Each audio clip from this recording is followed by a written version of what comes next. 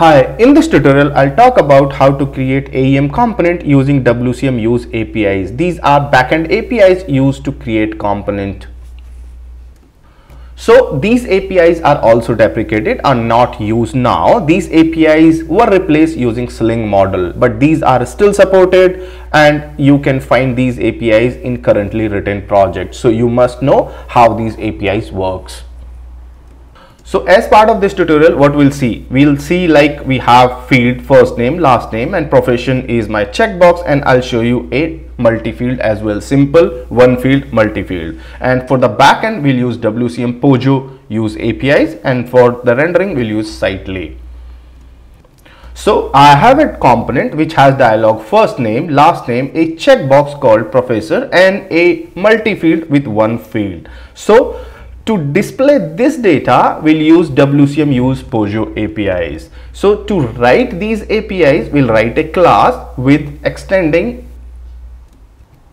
So we'll write class with extend WCMUSE POJO. So this is the class you must extend. This is the abstract class, and then you must override a method called activate. This is the same kind of method what you see in Sling model when you write a method using post construct annotation. So this method is executed when your model is initialized and when all the properties are initialized for that particular resource. So what I'm doing here, if you see here, so all the global objects available in this class, right? So let's say you want properties, means the component properties. So using this method you will say like get properties. Get properties is available in this. So what I'm saying here, when this initialize, this method is execute. What I did here, I declare a variable, and here I'd say get properties dot get whatever the name of my dialog field,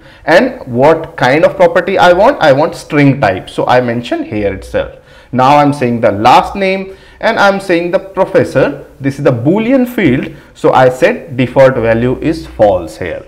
Same way I'm saying books, which is the multi field, so I'm saying default value is a empty array, string type of empty array.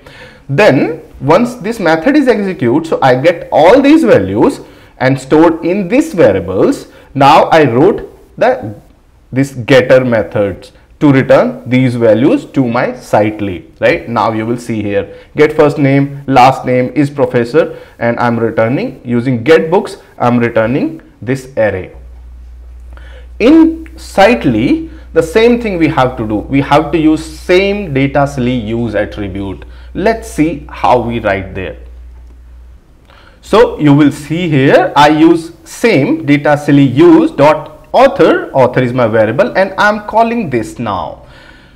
Exact path means the package with my class here. So what I'm saying, okay, this is my use class now. Now this variable contain the object of this now, object of this class now. So earlier I was using author dot first name, but now there is nothing first name. If you see how you can get it, like whatever your getter is, remove this get and make the first one as a small letter, which I have already explained. This is the standard. There's other ways as well, but I'm making a standard here so you can use in this way, right? This I explain in detail in Sling model related tutorial. So concept here in Sling model is same. So let me copy this, copy here and remove get and say first name, right? Same way I can say last name, right? Because my method is last name. If you have any boolean, let's say you are saying is variable, is whatever the name, right? So what I can do here is copy and make your p as a small, and that's it. Now let me remove this, okay? And how you can display your multi-field. So this is a simple type multi-field. You can just use a list tag here, data silly list, and you can iterate that. Let me write that. So how to display this either array or multi-field? What I mean here, data sly list.item, you can have any variable name here, but I have already explained in detail in slightly related series how this site list works. Please go back and check that. There are multiple tutorials available which explain these things in very detail. Now what I'm saying here, okay, list item author, which is my object, and say the books, right? Why I'm saying books here, if you go back and see here, get books. So as the thumb rule, right, remove get and make the first letter as a small case. So what I'm saying here, author dot books. Now this entire object is a array, right? And here I'm saying item list. You must be aware why I added item list after item, because this will give you count and other objects, other variable.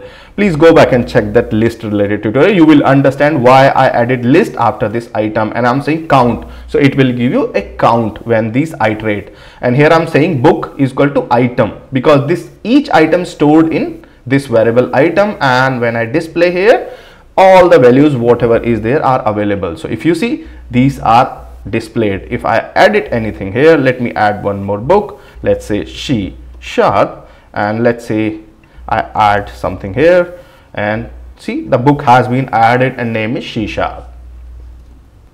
You can also display your array values in one line using join, but that is only in case of composite is equal to false. In case of multi-field, I have already explained what is composite and all. Please go back and check multi-field related tutorial in AEM developer series. So let's say I want to display in one case when composite is equal to false.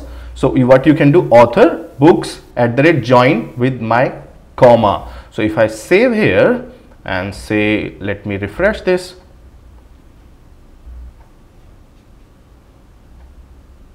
see this is our available books in one line, right? If I add it here and let me add one more, let's say some test book, and I save, so it has added in both ways, here in this line as well as here.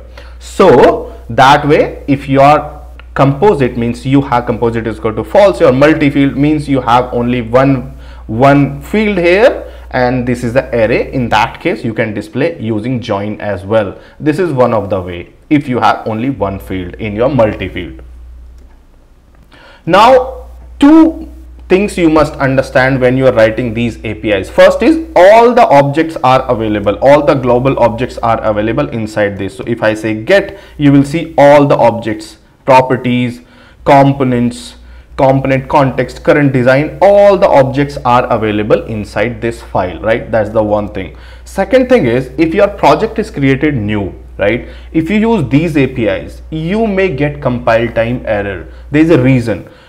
In case your project is new and you start writing or you try to write a component using these APIs, so in that case you have to add one dependency as of today. Later on this dependency can be changed, but when I am writing this tutorial, at that time this is the dependency.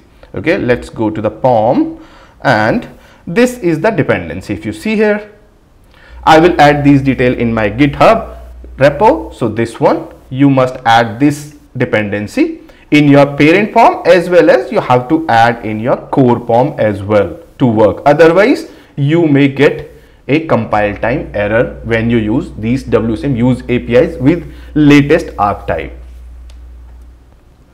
I hope you understood. If you have any question, add your comment. Thank you.